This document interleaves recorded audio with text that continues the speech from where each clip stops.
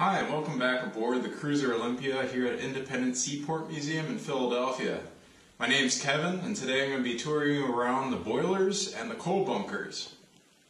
Olympia is a heart, and on a steam-powered warship like her, that would be the boilers. Boilers create steam that run all the major systems on Olympia, and that would provide power to the main engines, to ash hoists, to general machinery. It also produced steam for the kettles in the galley that create food and heat for the crew in all the crew quarters. Deep in the bowels of the ship are 6 Scotch fire tube boilers, one of which is right here. This one's about 15 feet in diameter and 21 feet long, and it is riddled with furnaces on both ends. These boilers produce steam by burning coal. Coal, of course, is a natural material with a high energy potential, and when it's burned, creates very hot gases. These hot gases were used inside these boilers to boil water and to create steam. The steam would be injected into narrow steam lines, and those steam lines would deliver that energy source to machines, to the galley, and other places throughout the vessel that require steam.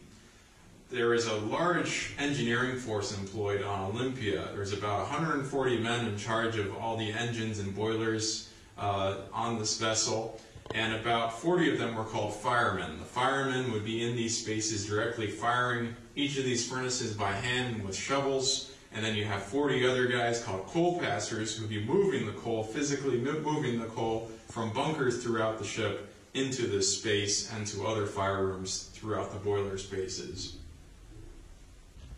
Olympia's boilers were immensely hungry and can burn up to 17 tons of coal per hour when the ship was running at full steam, full speed ahead.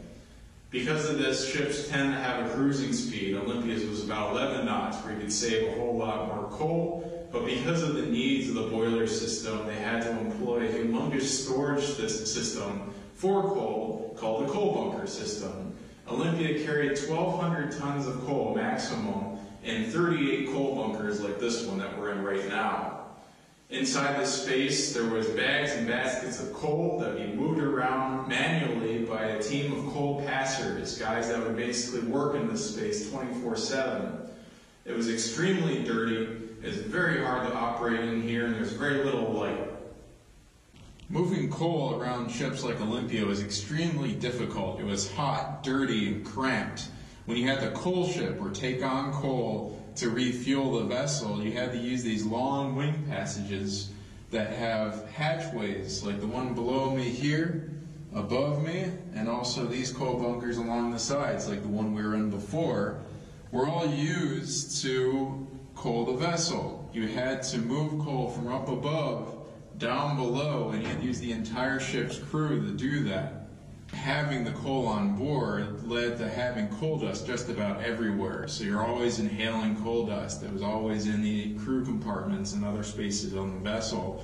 Because of that, the engineering crew was paid a little bit more because of the hardships involved with working in these lower spaces. Thank you for joining me on a brief tour of the coal bunkers and boiler rooms of Olympia. If you have any questions or comments, please leave them for us. And if you enjoyed this video, give it a like. And until next time, take care.